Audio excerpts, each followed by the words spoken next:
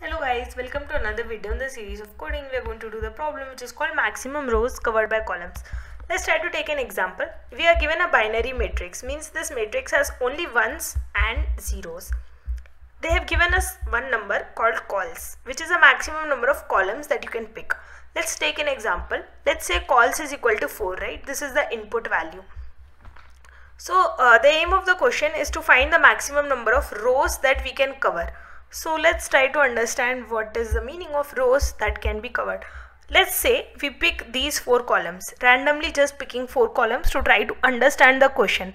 So when we pick 4 columns, we are going to pick the entire values in these 4 columns, right? So in our example, we are picking this column, just randomly taking any 4 columns to try to understand what they are saying. Okay, now let us take the rows one by one now. So we have picked these 4 columns. These are our 4 columns which we have picked randomly. Now let us take the rows one by one. In the first row, have we covered all the ones? Let's see the first row. We have covered this one, we have covered this one, but this one is not covered, right? In the 4 columns that we picked, we were not able to cover this one. So this row is not covered fully. The row should be covered fully, means all the ones in that row should be picked. But since we have picked only these 4 columns, we have missed out this one. That means this row is not covered. Okay, let us check for the second row. Now in the second row again you can see that we are missing out some ones. So this row is also not covered. Let's take the third row. Third row also we are missing out this one. So this row is also not covered. Okay, let us check the fourth row. Now in the fourth row when you check, you see that there is no one that is being missed out. So this row is entirely covered because there is no one that is missing in the row which we have not selected, right? So all the ones are selected. So this row is covered. Now let us take this row. So the ones that were present in this row are all covered by the columns that we picked. There is no extra one. So this row is also selected. So if we pick these 4 columns, then we are going to select 2 rows. But is this the maximum answer? We don't know.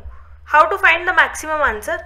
There is no other way, but we have to try to select all columns one by one, and you have to try to see which is going to give you the maximum value. Okay, let's try to take an example. So what we are going to do, let me erase this. So we are going to start from the first column, right? So see, the maximum number of columns that you can select is 4. So at the first column there are 2 possible cases for us. Either you pick the first column or you don't pick the first column, right? That's it. So if you pick the first column, okay, let's say you pick the first column. If you pick the first column, the number of columns that you can select is only 3.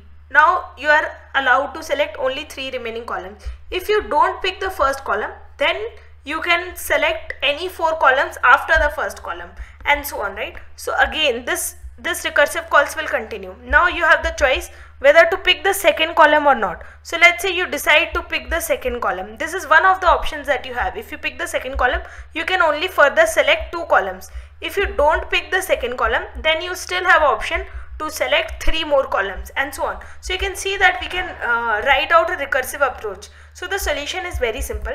Just start listing down all the combinations, right? For example, maybe first pick this column, next time don't pick this column, maybe then pick this column, then pick this column, then maybe don't pick this column, pick this column. This is one of the valid combinations, right? So because you have only 4 columns, so every time you have to pick only 4 columns. So using the recursive approach, just try picking the columns one by one, and after picking each column, just iterate over all the rows and try to find out which rows are covered. Whichever answer is giving you the maximum value, that will be the answer.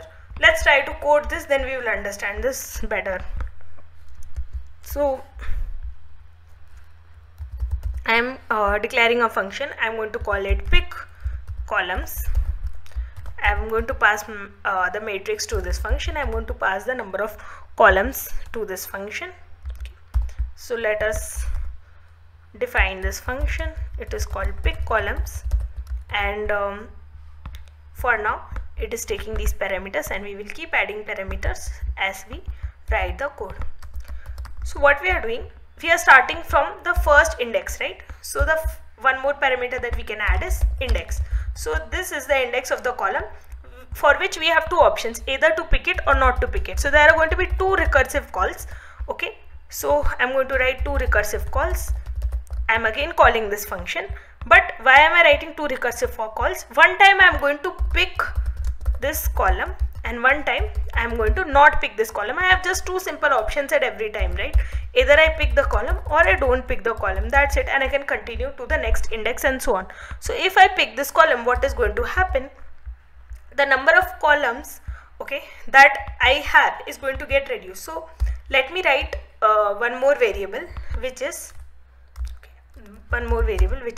the number of columns that I have picked till now. Okay, because I can never exceed 4. In our example, the value of calls was equal to 4, so I can never exceed 4. I cannot pick more columns than 4, so I should keep a check of the number of columns that I have picked till now. Okay, so maybe I can write it as current calls, okay, just to make this value simpler.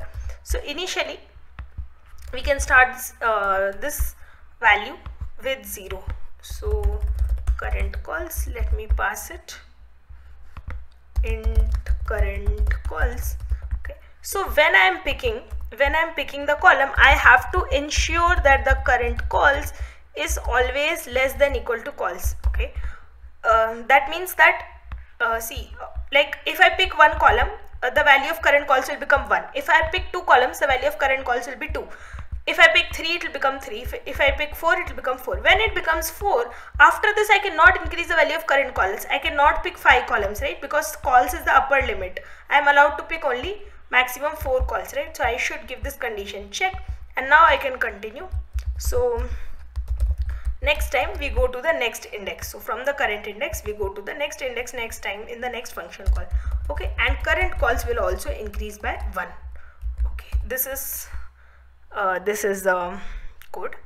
Okay, now let us this should be not less than equal to, because if I have already picked 4 calls, then I cannot pick any further columns. Okay, now let us write the next part of code, which is if we are deciding not to pick this column, it is totally cool. It's not necessary to pick this column. We can maybe get a better answer if we don't pick this column. Maybe by picking some other column we will get a better answer. So in that case you will do nothing. You will not increase the value of current calls. It will remain as such because you are not picking this column, but you can go forward to the next index and try to get a better answer. Okay, now what is a base condition? What will be the base condition is when you reach the index will be equal to matrix of 0.size. That is, you have reached the last value, right?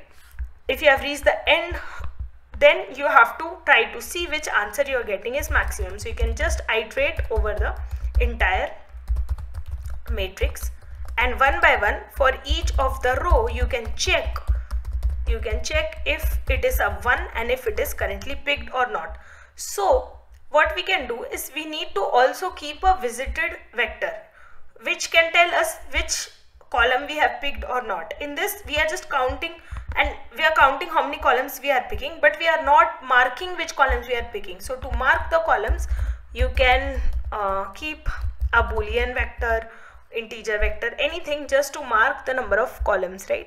So let me call it visited, and it will be of the size of matrix of 0.size.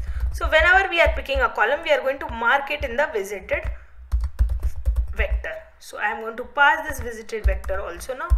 So vector bool and visited. Okay, so whenever you are picking a column, what you are going to do is you are also going to make it visited. That means you are marking and telling that this is the column which I have picked. So visited of index, we are going to make it as true. Okay, so this is the condition. And when you come back, right, when you come back after this function call, you can mark the visited again as false. That means, why are we marking it back as false? So that, see, when we visit it, we mark this column as true and we call this function. When we backtrack, we mark it as false, so that for the next time when it goes into this function call, we have to check all the cases. We have to also consider case if we don't pick this column, maybe we can get a better answer, right, without picking the column. So we have to make it as false, so that for the next recursive call we have this column as not picked. Okay, So now let's continue. Now we were writing this base conditions. In the base condition, what we are going to do, we are iterating over the matrix, and now we have to check, right? You have to check if you have the value of the cell as 1. So if matrix of ij is equal to 1, right, that means this is the cell with a value of 1. Now this should be covered. So if it is covered, then if it is covered by this column, so we have to check if visited of j, right? So if visited of j is false, that means you are not covering this cell. This is not, like, this row is not covered because you did not pick this column.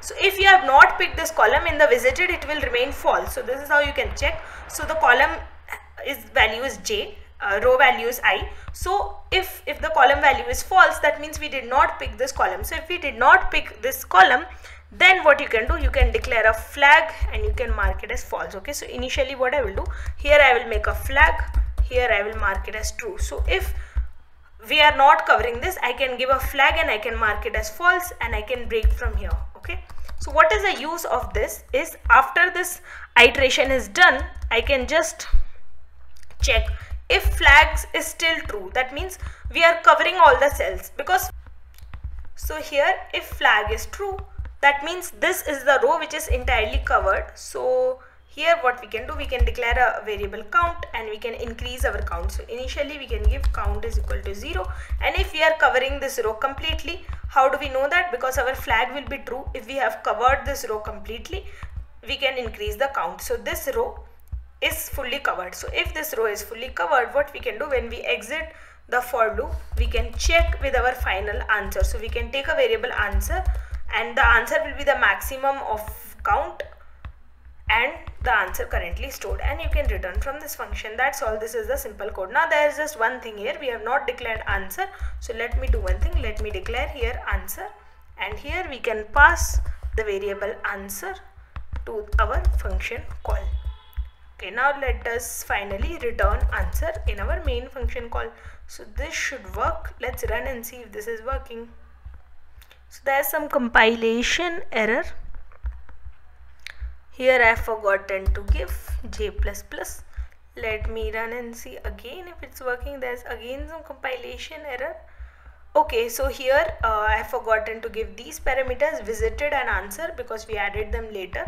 So let us quickly add these parameters here, visited and answer, and let me copy the same parameters here also. So now let us run this code and see if it's working.